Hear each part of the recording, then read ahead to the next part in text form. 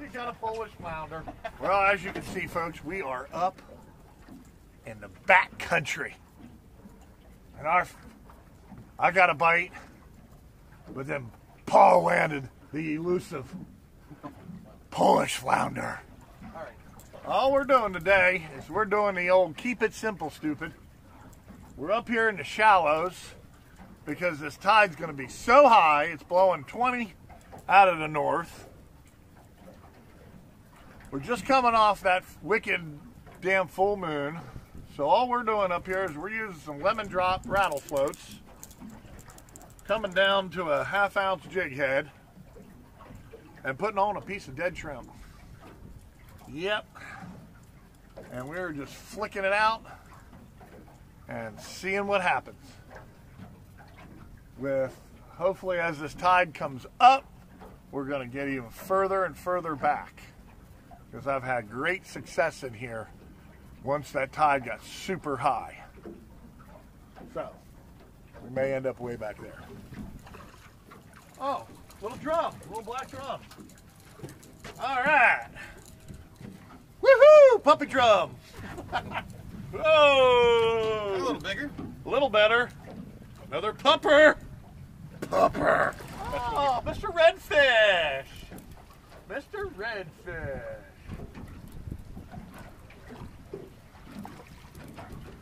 Finally. Come here, buddy.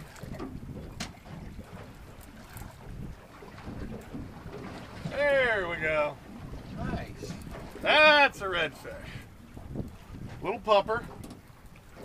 All right, pupper red. First one of the day. I was just complaining.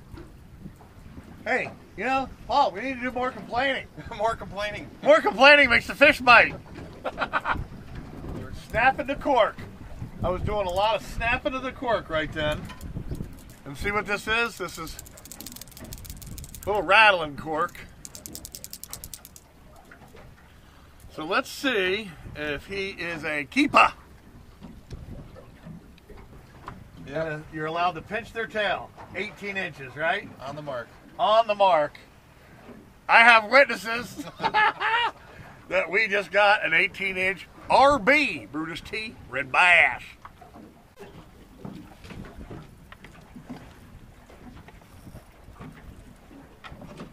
Oh, it's the red coming up.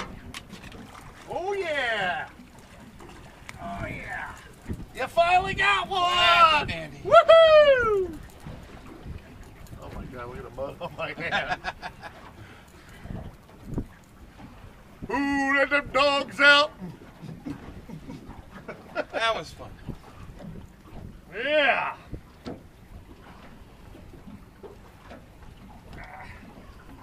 Yes, sir. Thank you. All right, let's measure them up. Tail of the tape!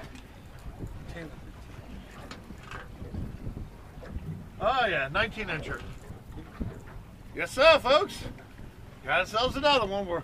We've done the world tour and we're back at the old power line. Oh, pupper. Pupper. But he's filmable. Trying to catch the net. Ooh, let them puppers out.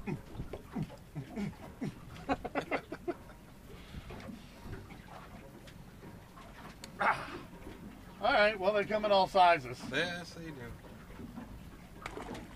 All righty. Well, that was quick again. Yeah. Oh, nah, he's a pupper. That one fought so much better than the last one. Hey, remember I told you when we came in here that sometimes you can sit here and just pound the hell out of these little guys? Just for the fun of it. Sometimes I don't mind just coming in here Just to have, yeah. just to have action and catch these guys. Nothing's wrong with that. Ooh, let the puppies out.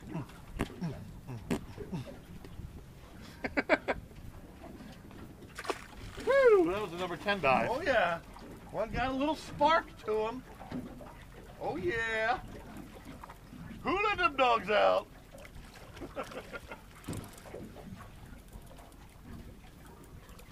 Oh yeah, this is a net worthy. Net worthy.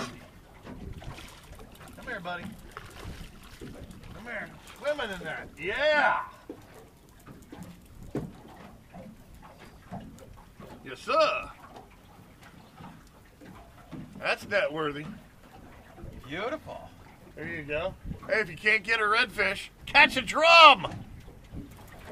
Oh boy, I'm telling you, this is the one we've been waiting for all day.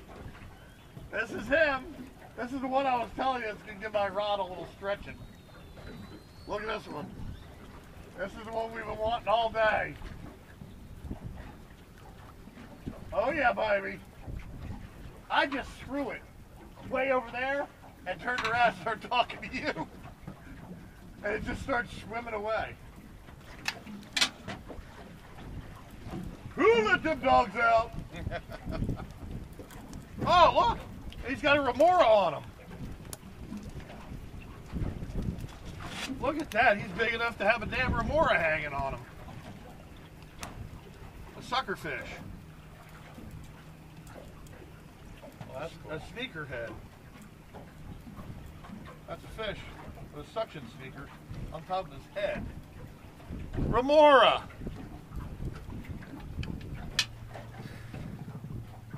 Yeah, baby. See, now his stripes are going away. Yep. He's not that pretty.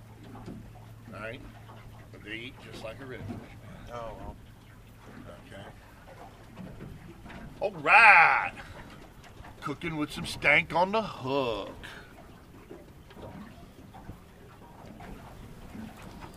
See, other than these my rods and reel here, I am low-tech fishing like there's no tomorrow. I think I showed it. Little clicker float, 15-pound mono, quarter-ounce jig, put a shrimp on it. We've got the mono tied to the braid on the blingster here.